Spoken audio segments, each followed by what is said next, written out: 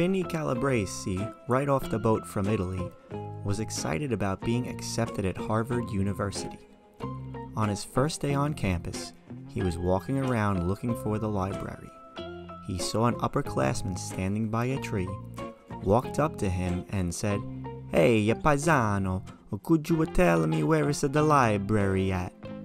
The upperclassman said, "Here at Harvard, we never end sentences with a preposition. Would you like to rephrase that question?" "Okay, for you no problem, paisano," said the Italian. "Tell me, do you know where is the library at, you asshole?"